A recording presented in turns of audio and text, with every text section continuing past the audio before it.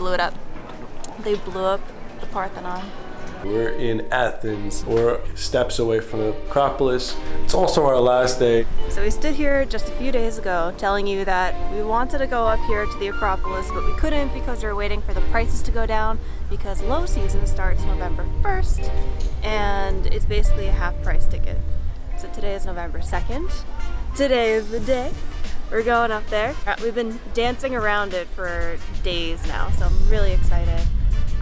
The only problem is it's about 11 a.m. right now. All the guidebooks are like, don't go between 11 a.m. and 3 p.m. It's really crowded. You're gonna wait in line forever. So let's see what awaits us in the low season. We have a line. Moderate sized line. This is the line to get tickets and then a smaller line to get in. I think it's better than what it normally is. And this is the side entrance. There's a main gate, which I think is supposed to be worse. We just got into the Acropolis and they took our microphone. As you can probably hear, the wind just picked up as I started recording. Alright, such is life.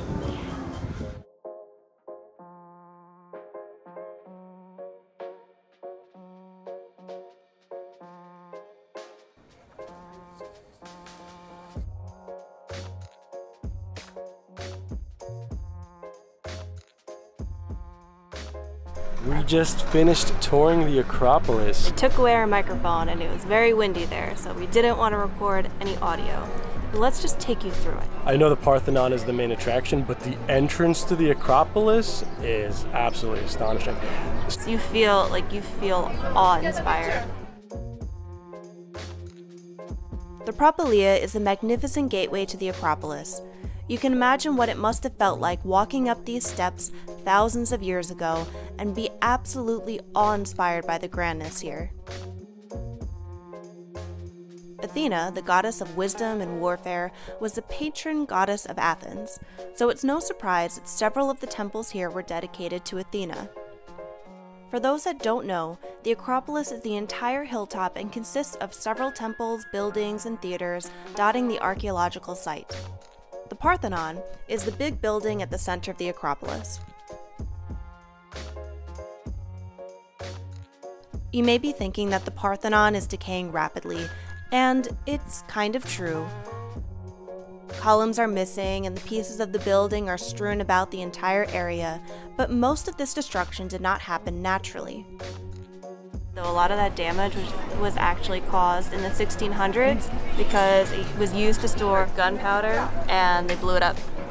They blew up the Parthenon. In 1687, under Ottoman rule, the Parthenon was used to store gunpowder. When the Venetians attacked, they fired at the Parthenon and the gunpowder exploded, literally blowing up the Parthenon. And then the British came in and stole Yeah. the good pieces. I mean, we went to the British Museum before coming here, and it's kind of crazy because, like, half of the sculptures are in that museum. Yeah. In the early 1800s, the Earl of Elgin removed about half of the surviving sculptures from the Parthenon, as well as sculptures from the Propylaea and Erechtheum. Most of the Elgin marbles now reside at the British Museum, and there is an ongoing debate about whether they should be returned to Greece.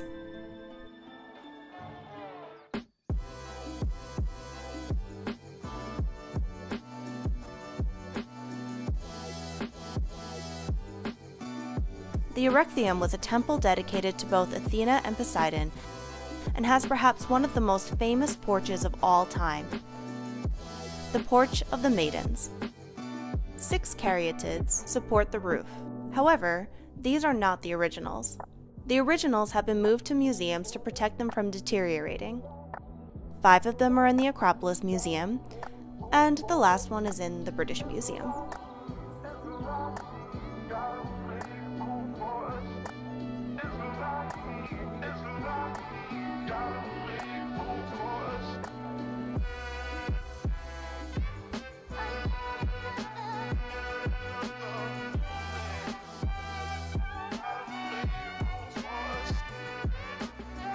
We did another Rick Steves audio guide, which I think is almost imperative to do this, like either get a guided tour or some kind of audio guide, because They're impressive ruins, but you just don't understand the context. Like, you don't know what it is until you have someone really explaining it to you. We also use this tour for several other things in Athens, which is really helpful, like in the archaeological museum. So there is a big statue of Athena, which no longer exists here at the Parthenon, but it used to be here. And in the archaeological museum, they have a smaller replica of it. And it really helped us to imagine where these 3 stones were, that there was a 30-foot statue like that. Now we're gonna go get a euro, and we're gonna see if we can get into the Agora. This is like the best €2.50 eat on the go meal ever. I'm surprised with how pretty Athens has been. There's so many like restaurants and coffee shops and like little streets that you can walk down that are very pretty.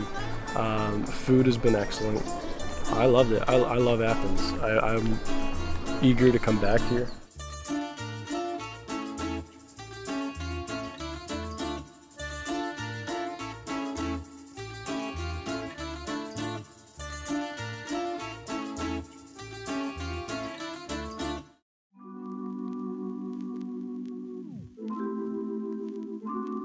We're at the Ancient Agora, and I'm starting to understand why this is one of the top sites to visit. This was like the center of the ancient world. Right now it's mostly rubble, so you really need a guide. You really need someone or something to be telling you what everything is. But wow, it's the entire city here. Yeah, this is what Manhattan is going to look like in 2,000 years. Yeah, the museum over here is kind of like reconstructed of what the shopping mall of the day used to look like. So that's kind of cool because you see styles of columns, the wooden beams on top, things that are just decayed already. They reconstructed it there. And I see a very impressive looking temple behind us as well. I'm curious to see what that is. Pretty cool. This temple resembles the Parthenon and is one of the best preserved Doric temples of the classical period. It's the most impressive building at the Agora, but it should not overshadow the history of the Agora itself. This is not only the main marketplace where ancient Athenians would have shopped. It was here that Socrates questioned marketers about the meaning of life. It was here that ancient Athenians cast their votes on public matters in the very first ever democracy. This was the center of the ancient world.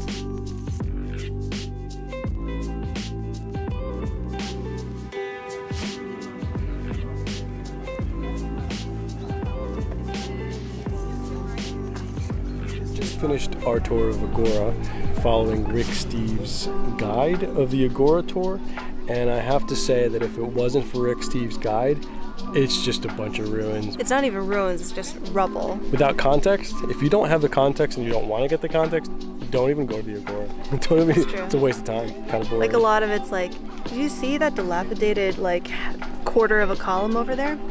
That was the center of democracy. And you're like, oh, okay. Yeah. And there was also a line to get into the Agora. It wasn't as bad as the Acropolis, but just allowed time to do the Acropolis and to do the Agora today. It took us about 4 hours, I would say. Yeah. And if you come after November 1st, the prices drop. It's half price. Yeah, the weather is excellent for touring. This is what we're at today so far. We're at 13,621 steps and 21 floors.